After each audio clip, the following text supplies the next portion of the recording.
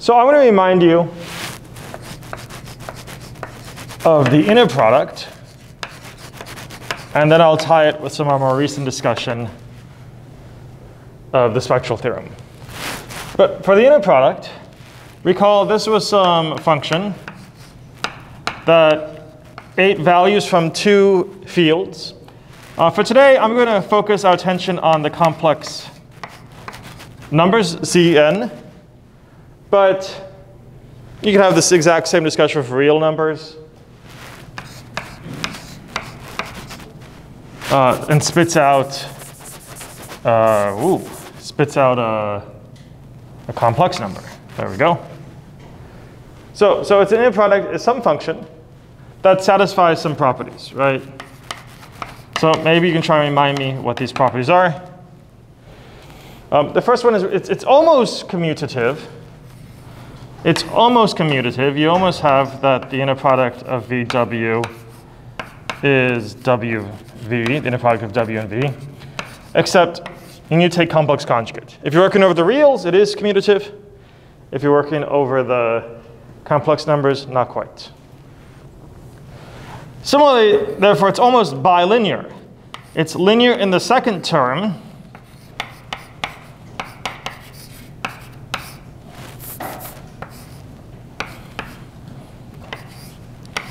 So you can expand out linearly in the second argument.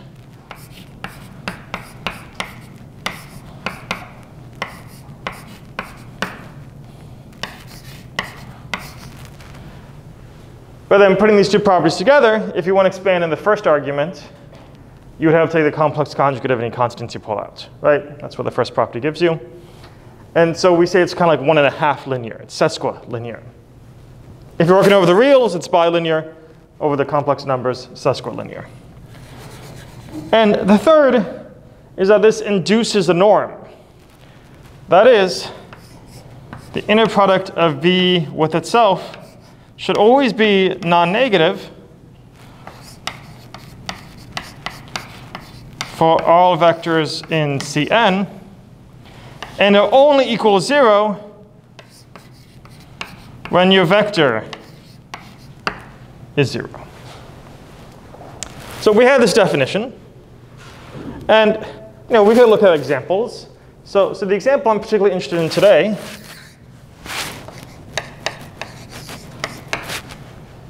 is where we're going to introduce some matrix A, and we're going to define the inner product of V and W to be equal to V conjugate transpose AW.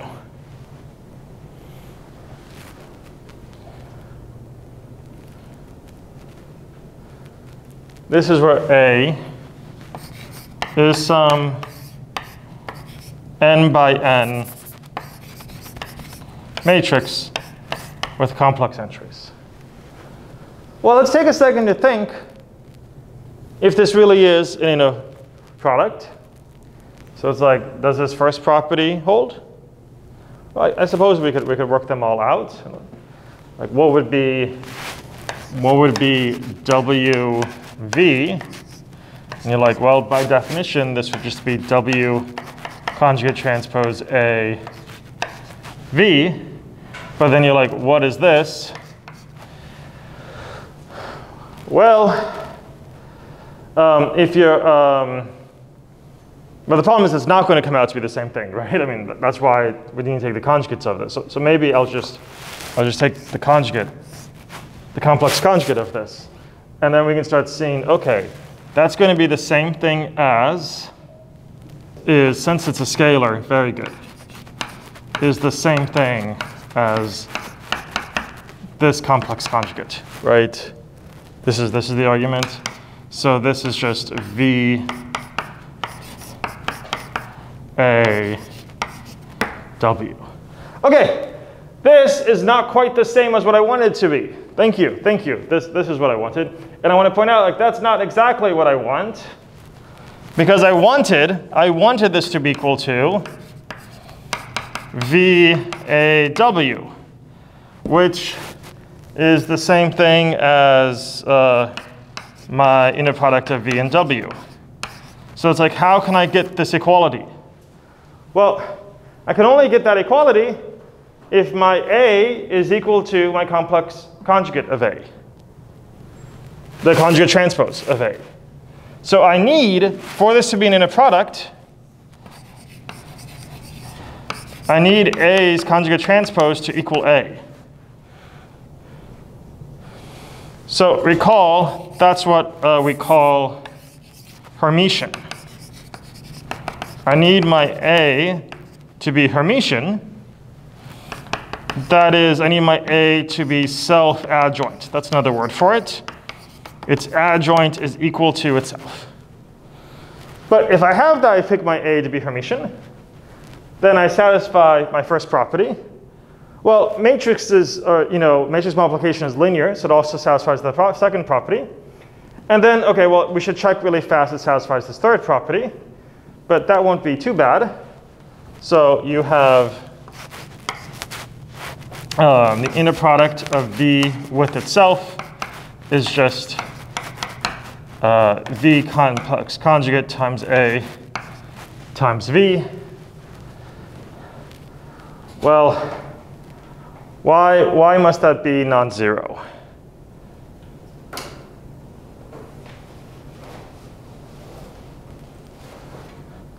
I guess it doesn't have to be non-zero. You could imagine cases where it's not. So for example, if you had something like, oh, I don't know, give me an example. 1, 1, 1, 1, row times column. Let's make this something like -1, -1, -1, -1.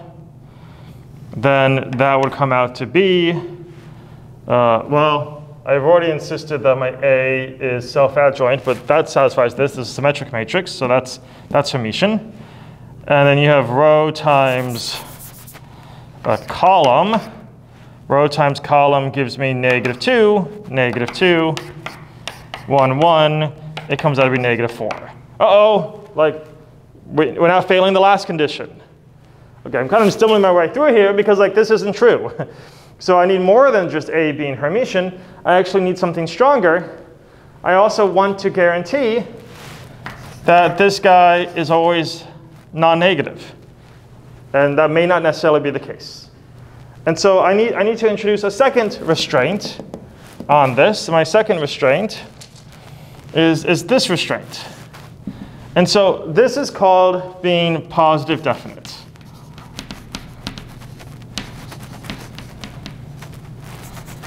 Definite. So let me add that here, where A is self-adjoint and positive definite. And then I'll tell you a little bit about what it means to be positive definite. Okay, so what do I mean by positive definite? Let me give you the definition. So given some matrix A, that's an n by n matrix with complex or real entries, we say A is positive definite if V star AV is strictly positive for non-zero vectors V, for all non-zero vector V's inside of Cn. These V's live inside of Cn. Which is exactly the condition we want here. We want it to be always non-zero, except for only 0. The only time this is 0, remember our definition, the only time you have equality, only time we want equality with 0, is when your vector is 0. Well, if your vector is 0, of course that's going to give you 0, right? So this is the kind of condition we need on A. Okay, so we stumbled through this a little bit, but now we've landed in a place that says, in order to build an inner product to satisfy these conditions, yeah, I need to be Hermitian, but In fact, I need this other property that I need to be positive definite. And so what I'm going to do today is try and unpack what it means to be positive definite. We'll look at some classification of positive definite matrices. And then we're going to end class by saying, in fact, it's not just that this is one example of a kind of matrix that gives you an inner product, but all inner products over Cn look something like this, right? So that's the goal for today. So let me try to classify positive definite matrices a little bit. And what I want to do is I want to look at, well, maybe first we can develop some geometric thinking about this. So like, what is this condition really saying? So recall,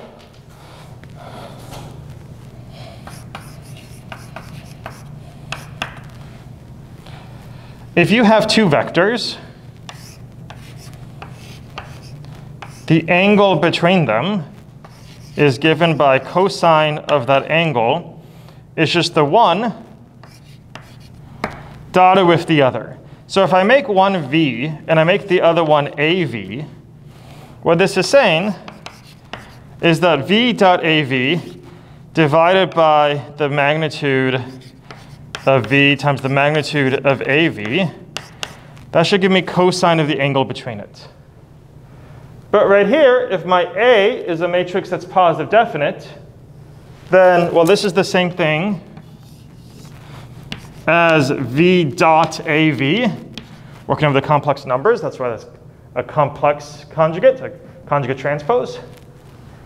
And so we're saying that this guy on top is positive, unless V is 0. But if this is positive, then when you scale it, it's still positive, right? Like, dividing by these magnitudes still gives you something positive. So I'm just saying the angle between V and AV has to be positive. So let's think about this. If A is a positive definite matrix, A is positive definite, that means if you start out with any vector V, and you apply the transformation A to it, it's like, what kinds of things can you get out? Well, your cosine has to be positive. So like, when is cosine positive? What can your angle be? The cosine is positive from 0, greater than 0, up until pi, yeah? So cosine is positive? From negative pi over 2 to pi over 2. Yeah? From negative pi over 2 to pi over 2. So this angle must be strictly between, like negative 90 degrees and 90 degrees. From negative pi over 2 to pi over 2. Which is saying, like, wherever he gets sent to, it has to be within 90 degrees of the original guy. So like, you look 90 degrees either direction of him, and you're like, okay, my AV must be getting sent somewhere over here. Maybe it gets sent something like this, I don't know. But it can't get sent to this side. You're limited. So you have to be somewhere in this region. And so that's one way to think about what a positive definite matrix is doing, is it's limiting the range of motion of how far your matrix can move your vector.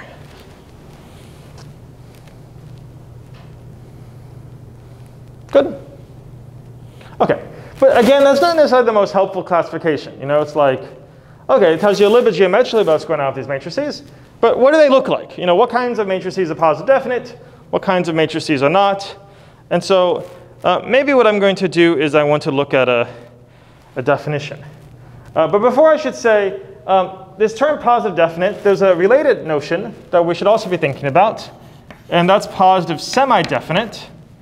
And the only difference is for positive semi-definite, you're allowed to actually hit 0 for non-zero entries. So semi-definite just means you're non-negative. And if you move to semi-definite, that's just going to mean that this is greater than or equal to 0. And so now you can actually hit from negative 90 to 90 degrees. So things that are semi-definite can actually hit that line. So two very closely related definitions. We'll think about both of them and try and see what we can say about them. So let me give you an example. And maybe you can tell me if this particular matrix is definite, positive definite, or is it positive semi-definite, or is it neither? So let's look at a concrete example. Let's consider the matrix A equals 1, 1, minus 1, minus 1. So this is identity minus the transpose. No, not. It's just a 1, minus 1, minus 1, 1. Nice symmetric matrix. So is a definite, is a semi-definite, is a neither. Well, to find out, you apply the definition. So when you take some arbitrary vector v, so let's let v just be some arbitrary vector xy. And then your v star av comes out to be the conjugate transpose of x and y times your matrix times the original vector v.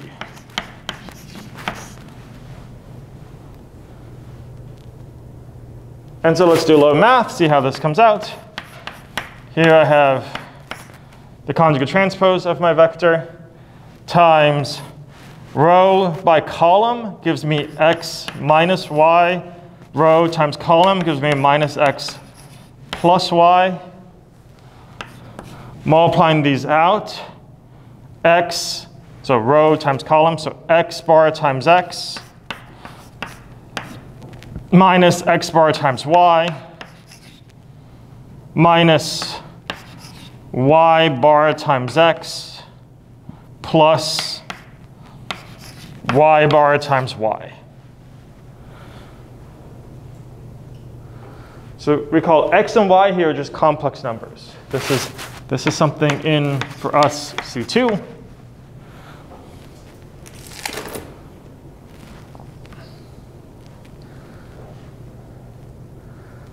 And so it's like, well, is this like always positive, or at least is it always non-negative? You look at it and you're like, well, what is this? Do you recognize this? Is this familiar?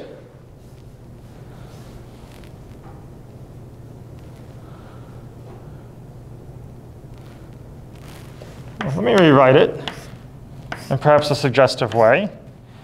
This is just complex conjugate of x minus complex conjugate of y times x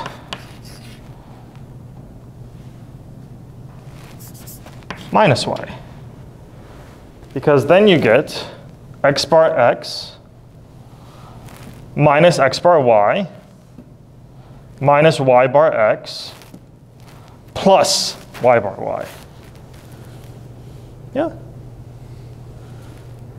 But what this is really saying is it's just x minus y times its complex conjugate. The complex conjugate of x minus complex conjugate of y is the complex conjugate of x minus y.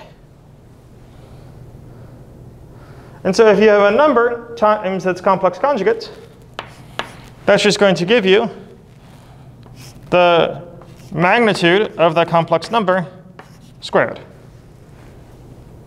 Yeah, if this is like a plus bi times a minus bi, you just get a squared plus b squared.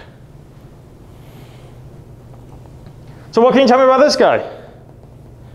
Can it be negative? No. Can it be 0? When is it 0? X plus y. Yeah, so there are non-zero times when this can be 0. So this can hit 0. So for example, you have that if you selected your v to be something like 1, 1, right? That would give you out the value 0. Then your v star av would be 0. So it's not that it's only 0 for when v is 0. So it can hit 0 for other values. So it's not positive definite. This is an example of a matrix that's positive semi-definite. This is an example of a matrix that's positive semi-definite.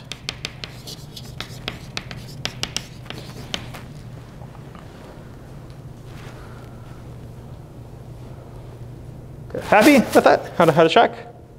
Okay. Well, since we have the matrix up here, let's see what else we can say about it.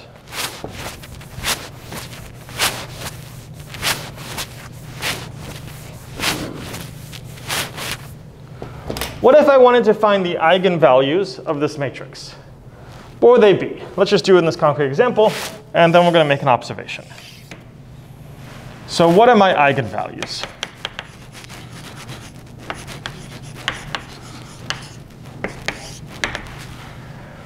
Well, to find the eigenvalues of a matrix, you need to calculate its characteristic polynomial, which for this guy is your matrix minus lambda times their density. So it's 1 minus lambda, 1 minus lambda, and these other entries are the same. Calculate the determinant of that. So that gives you 1 minus lambda squared minus 1 times minus 1, so it's minus positive 1. So it's just lambda squared minus 2 lambda, which you can factor to lambda minus 2. Your eigenvalues are your roots. It's where this guy equals 0. So your eigenvalues would just be lambda is either 0 or 2. Okay. Note in particular, though, these eigenvalues are non-negative.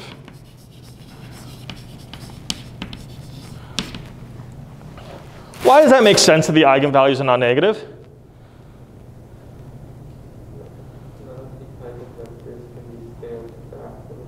Good. If we go back to a geometric interpretation, if this guy V was an eigenvector with eigenvalue like -1, he would get sent to, negative V is this guy on this side. If this is my V, my negative V would be this. But that violates our definition of what it means to be positive semi-definite or positive definite, right? Like, you can't do that. And so let me just turn this into a little theorem. So I'm gonna write a theorem here. We're gonna run out of room in a second, but I think we can make it fit. So here's my theorem. First of all, to even talk about eigenvalues as real valued entries, I mean, in principle, these could have come out to be complex. But it's because I started with a matrix that's Hermitian that I know my eigenvalues to be real, right? Like, these are real because my original matrix A was self-adjoint. It was Hermitian. A conjugate transpose equals itself. So if we begin some self-adjoint or Hermitian matrix, so recall that's just saying that A conjugate transpose equals A. Well, now I know that my eigenvalues would be real numbers. But I claim that if you have such a matrix, the following conditions are equivalent. The following are equivalent. 1, A is positive semi-definite.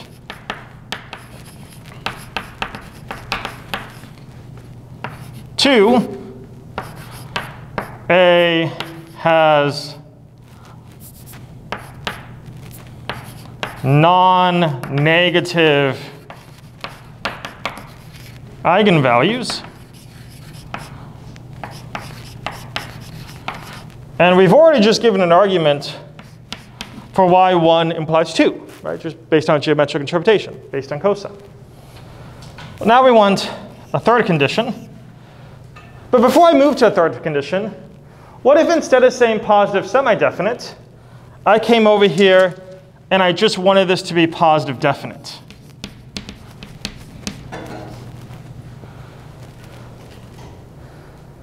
So remember, the difference between semi-definite and definite is if it's definite, it's always positive for non-zero V. It's like, okay, I need this product to always be positive. So what does that tell me about what my eigenvalues can be? Why positive? Why can't I have an eigenvalue of 0? Yeah, if V was some non-negative thing with an eigenvalue of 0, that would be saying that V gets sent to the 0 vector. So that would be saying that your AV is the 0 vector. But you can't have that if you're positive definite, because if V is non-zero, you want your AV to come out to be something non-zero, right? So if you start out with A being not just positive semi-definite, but positive definite, then you say something stronger, it has to have positive eigenvalues.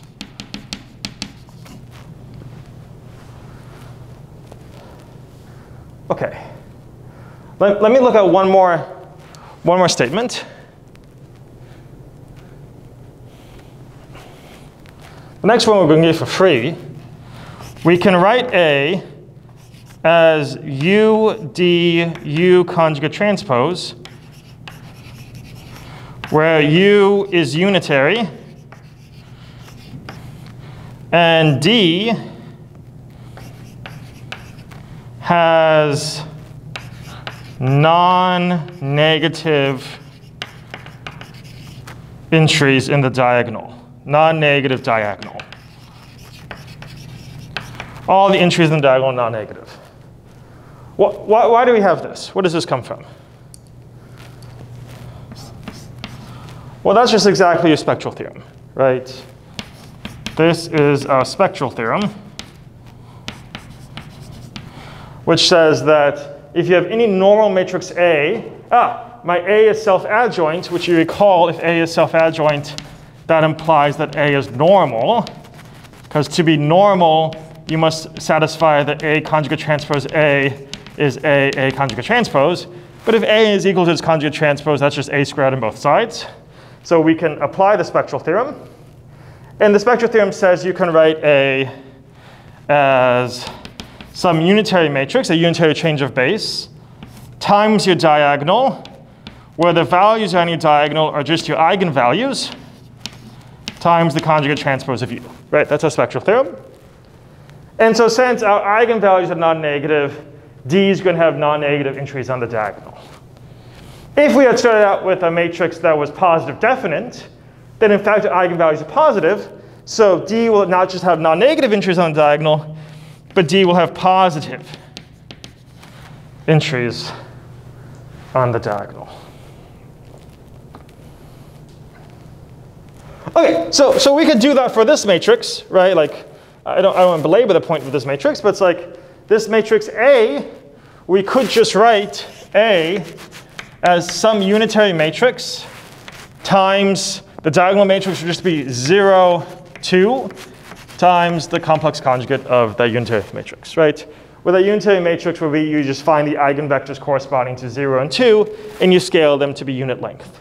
I believe the unitary matrix just comes out to be root 2 over 2, negative 1, 1, 1, 1. You can verify that this is the corresponding eigenvectors for the eigenvalues 0 and 2. One more condition. I want to show these are ultimately all equivalent. So I can't just show that they're all, like one implies the next implies the next. I then have to loop back at some point, right? And then I'll show that if you have one, you can get to any other one. They're all logically equivalent. But let me give you one fourth condition. I claim that I can write A equal to B conjugate transpose B for some matrix B.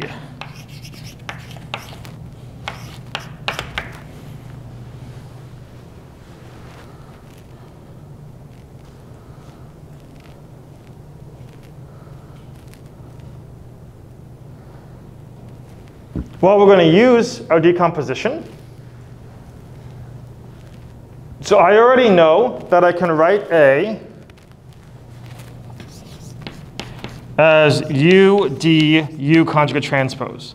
So what's a really good candidate for B?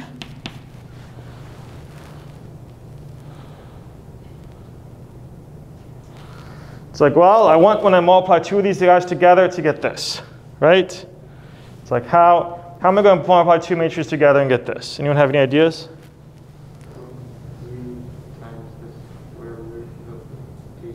Yeah, that's the idea. Square root of d. What do you mean by the square root of d? So like, what is the square root of d? Or d to the 1/2?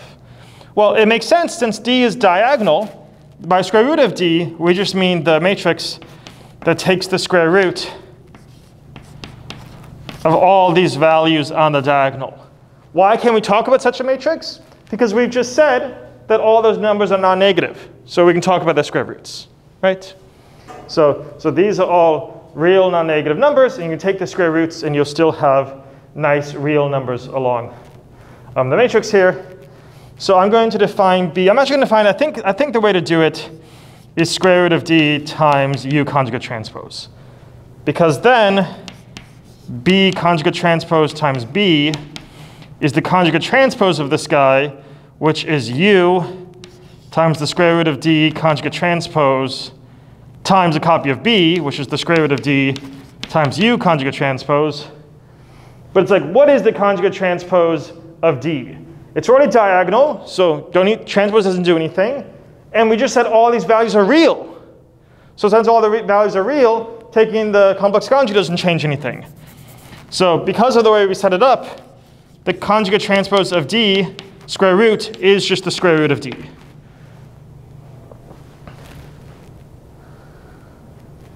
Great.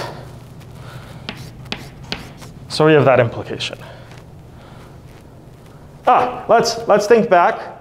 What if we had not just non-negative entries along the diagonal, but positive entries along the diagonal? What if these had all been positive? Then my b would be some square root of d with all positive diagonal, u conjugate transpose, right?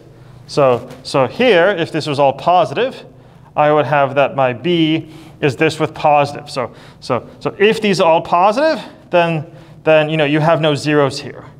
But if none of these are zeros, then that would mean that our determinant of d, well, we know it to be just the product of these. It's just the product of lambda 1 through lambda n square rooted. So if none of these are 0, if we're looking at positive definite matrix, that has to be a non-zero value, right? Our determinant is non-zero. And if our determinant is non-zero, that means that the square root of d has an inverse. So root d invertible is well defined, or root d is invertible. But u is a unitary matrix. So u conjugate transpose is just the inverse of u. And so I can now calculate b inverse. It's just going to be the inverse of this, which is, first take the inverse of the first one, which is u, times the inverse of the second one, which is now like d to the minus 1/2.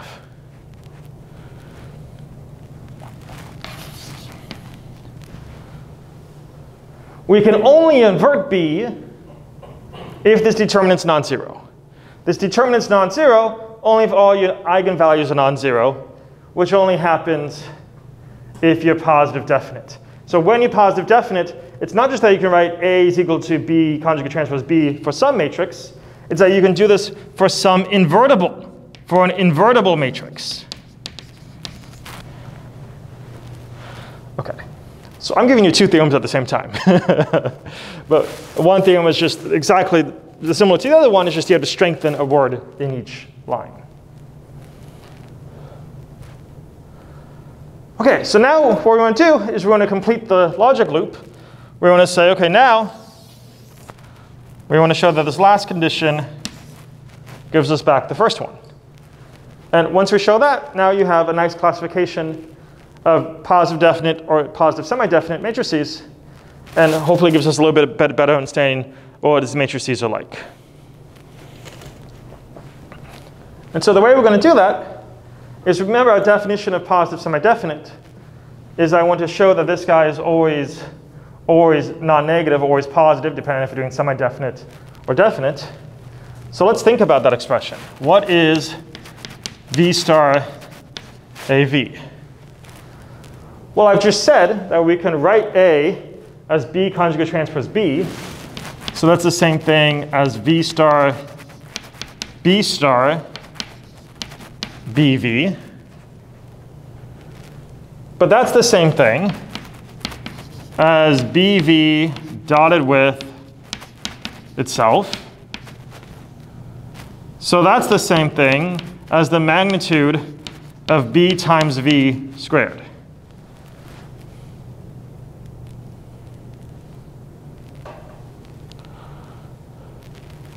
A magnitude, by definition, is always non-negative.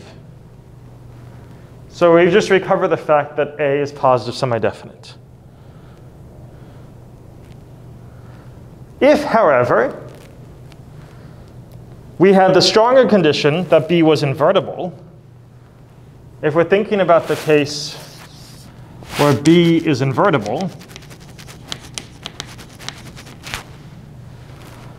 that means that the null space of V has dimension 0.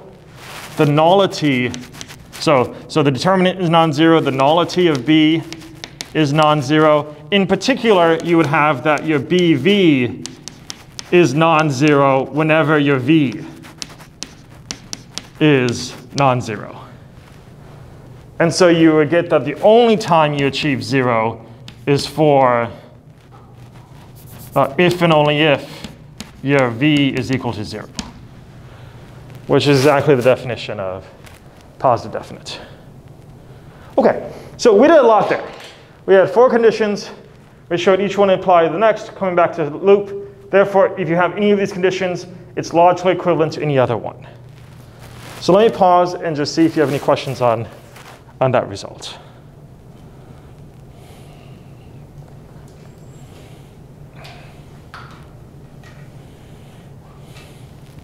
Okay, so hopefully this has done 2 things. First, it takes this definition we had at the beginning that seemed kind of weird, right? And shows actually this is like a really interesting class of matrices. It's exactly those matrices that have non-negative or positive eigenvalues, right? And then this fact may be a little bit surprising. Like those are exactly the matrices you can decompose as the conjugate transpose of some matrix times itself, right? And if you want it to be positive eigenvalues, that's exactly the class of matrices that has some invertible B, so that B conjugate transpose times itself gives you the matrix. So like, why does this help? Well, I want to go back to our opening observation, which has now been erased. But what we said at the beginning is that we can build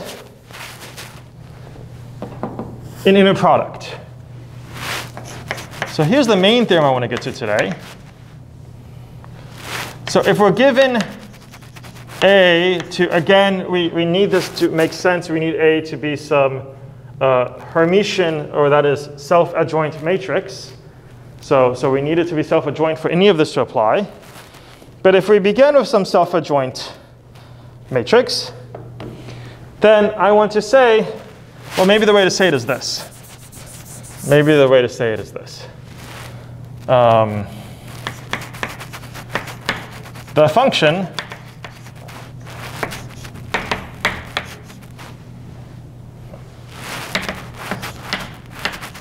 that takes in 2 vectors from Cn and spits out a single complex number C is an inner product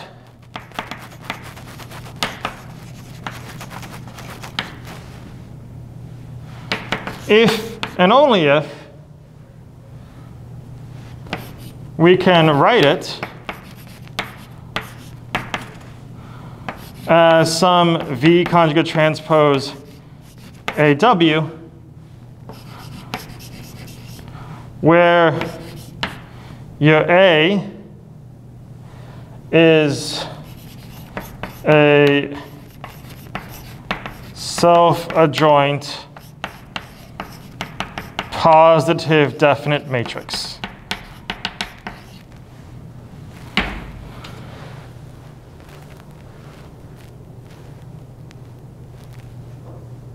We've already shown one direction. That was the beginning of class.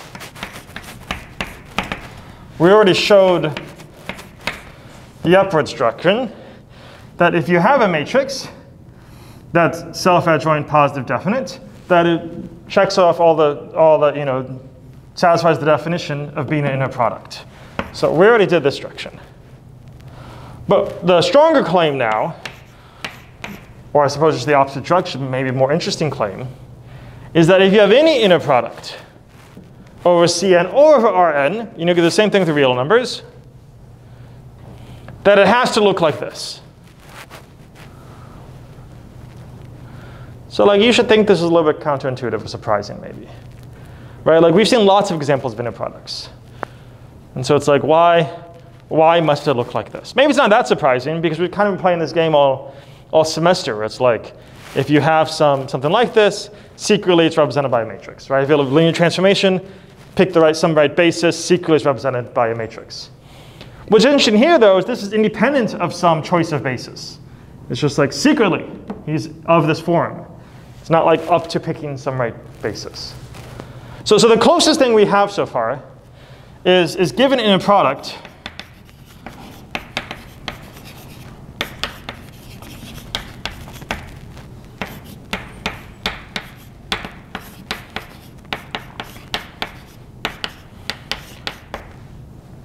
we've shown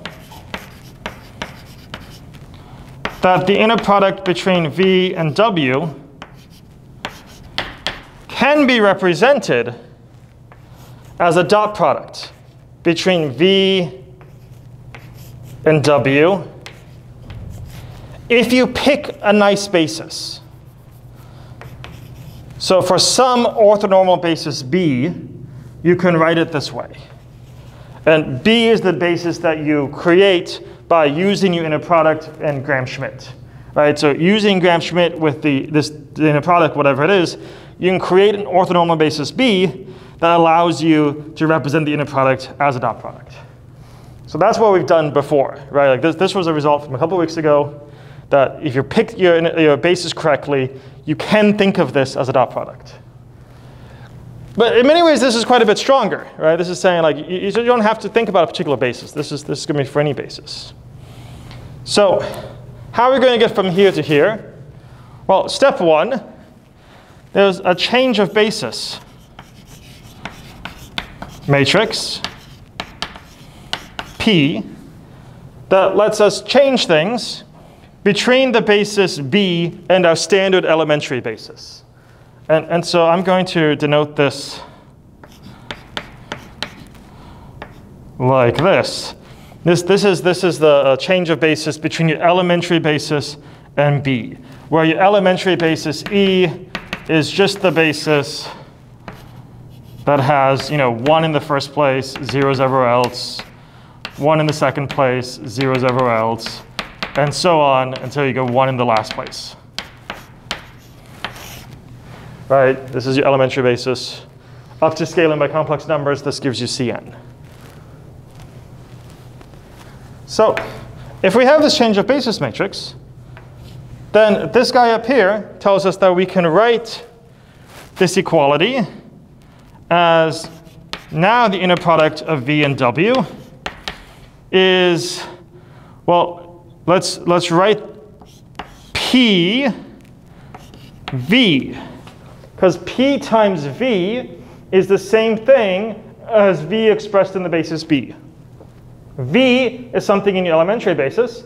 You multiply it by P, it takes it from the elementary basis to the basis B. So this is the same thing as V expressed in that basis B, dotted with PW.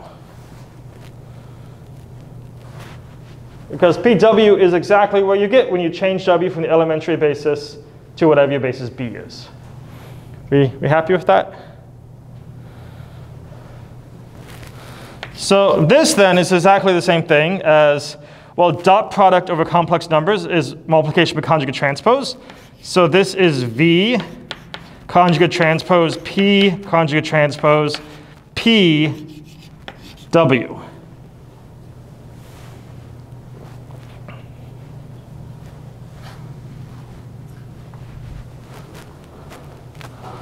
But what is P conjugate transpose times P?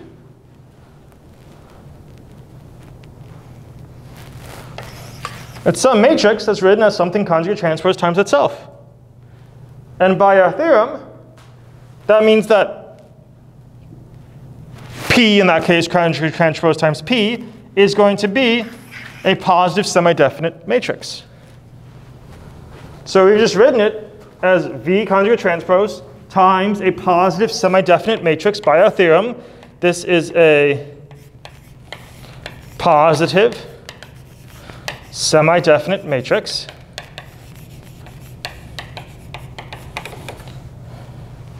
times W.